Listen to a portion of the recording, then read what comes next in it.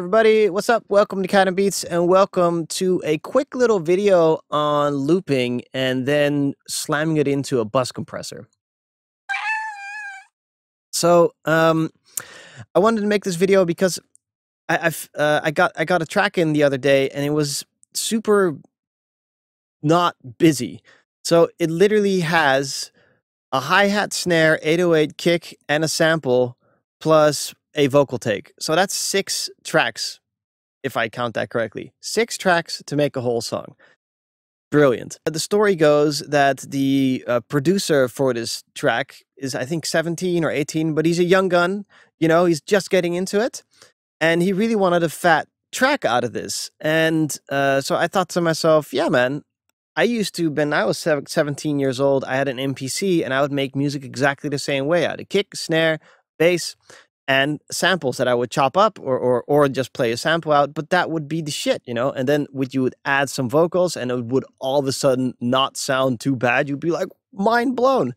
But how do you get this this thought process of just drums, bass, and the sample to sound more together? Because generally speaking, what you'll run into when you make this type of music is that it just sounds like those things are stacked on top of each other, but it doesn't have that like squishy sound, that dirty, nasty sound that you want to have. So before, this song sounded like this. Oh, cock. It sounded like this.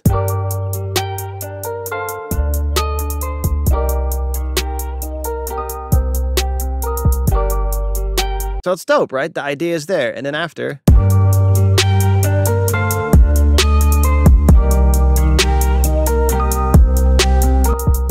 or after. And the after version, we have what they were asking for, which was a Fat J Dilla, Flying Lotus, early 2000 era type of drum sound with the loop being all squishy and wobbling around and everything. So how do you get to that? So let me just show you how to get to that, and then maybe you can also apply this to your sampling techniques if you make music like this. So it's quite easy to get this sound. You just have to kind of switch your brain around a little bit. And instead of thinking, hey, I'm going to be just playing in another bass line, I'm going to be doing, I'm going to play in another synthesizer or this or that, limit yourself and think, I only have this one loop. I can't put in more stuff. How do you get it then? Well, then you take the original loop that you have here and start thinking of what does it still need. So when I listened to this by itself, this loop,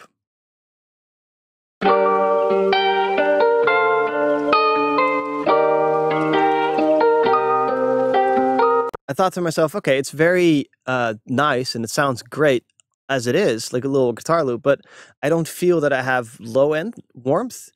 So we need to add that in. And I also feel like the sample, although it really has a lot of character, it doesn't have the character yet of that wobbly, broken type of feel that Madlib would have, for instance. So if we put in the Goodhertz wow control, we can start moving it around a bit.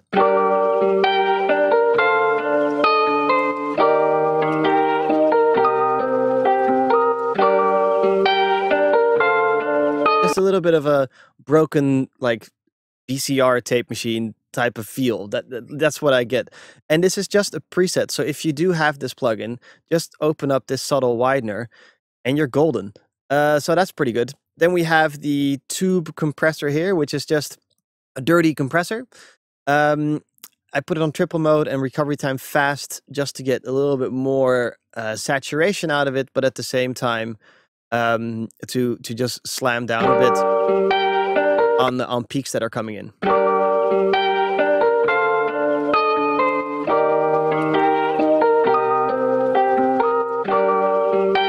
But we're getting a little bit of saturation and we're getting control of the overall volume there. Then we have the EQ8, which is just an EQ8. Okay, so easy, right? So how do we then, you know, now that we've shaped and shooken the loop even more, how do we get this warmth?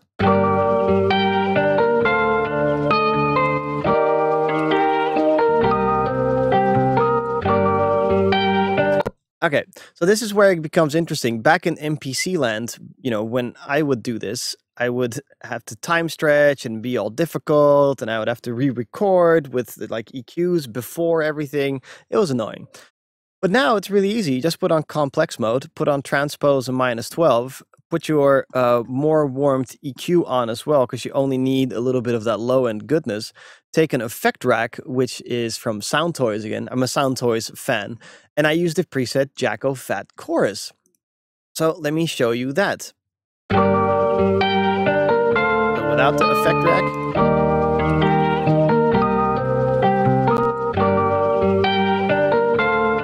So with that effect rack, the only thing I'm doing is I'm trying to push it together on the side a little bit, so that we have a wider sound stage than before. Again, we only have 5 tracks to make this sound broken and open and fat all at the same time. So a little bit of effect rack to just slide it open a bit helps a lot. Then we needed a bit more warmth. And if you're maybe noticing a pattern here, we have the top end here, and here we have the low end, and then here in a bit more warmth, we're going to have a little bit of low mid.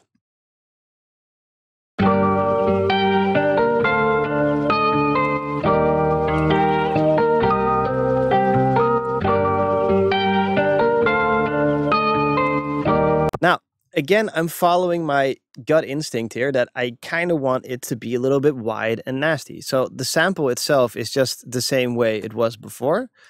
You could maybe start messing with pitch a little bit here as well, just for fun. But I use the Fat Chorus preset. Again, just a preset. Just copy paste it. It'll work for you.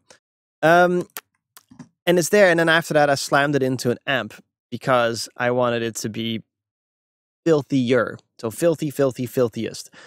But then together, that all really starts making sense. Like, it's kind of nice.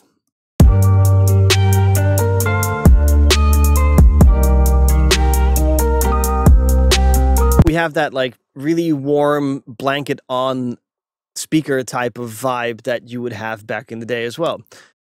So how do you get it to all sit together? And this is kind of where the whole sound comes from. So those are the first little steps, but then you need the together fat filth.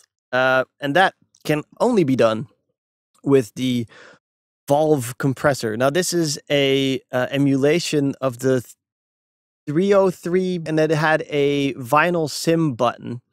And then with the vinyl sim button, you could instantly get it dirty. Now, over at Goodhertz, they took the vinyl sim button and reversed engineer it so that the vinyl sim button now has controls like crazy. So we have wow, lo-fi compressors, we have attack and release, we have a sidechain tilt that you can pop in, crunch, noise, everything, and even different types of nastiness here as well.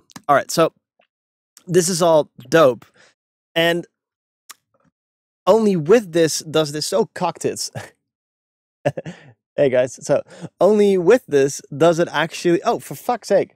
So only with this do you get that together smacky sound. So let me just show you it without it, because all of a sudden you'll be like, "Ooh, that doesn't sound good."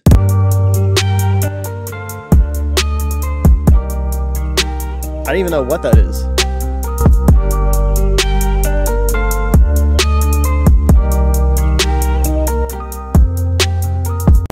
I don't even know. So when you slam into, I used a preset called Master Bump, by the way. When you slam into this valve compressor, you can get that like Mad Libby, early 2000s type of sound. And it's super nice to know that. So I think I will leave you with this. I'm going to just play the first part of the track as well, because this is another early trick of mine of back in the day. And let's turn on the vocals as well. And check this out. So back in the day with the MPC, you could like loop out a track, and then you would have, your cut tracks, and then you could play everything. Check it out.